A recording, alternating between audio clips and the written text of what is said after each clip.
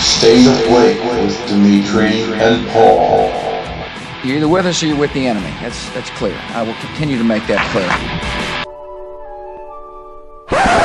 Wake up! What difference at this point does it make? Just one of those days when you don't want to wake up. Basically, taking over and the government running all of your companies.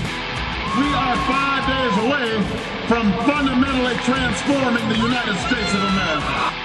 Wake up! Wake up! We're scared. We're scared of an Obama presidency. I have to tell you, he is a decent person and a person that you do not have to be scared as President of the United States. I have 2 words for you. Predator drones. You will never see it coming. Just one of those days when you don't want to wake up. But we have to pass the bill so that you can find out what is in it. Either you're with us, either you love freedom and with nations which embrace freedom, or you're with the enemy. Wake up! Wake up!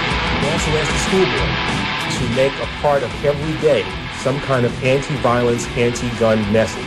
Every day, every school, at every level. And we need to do this every day of the week and just brainwash them into thinking about guns in a vastly different way. Just one of those days when you don't want to wake up. And when they say, I want my lawyer, you tell them, shut up. Your time is Don't get a expired. lawyer. You're an enemy combatant. Wake up! We haven't had a very collective notion of these are our children. So part of it is we have to break through our kind of private idea that kids belong to their parents or kids belong to their families and recognize that kids belong to whole communities.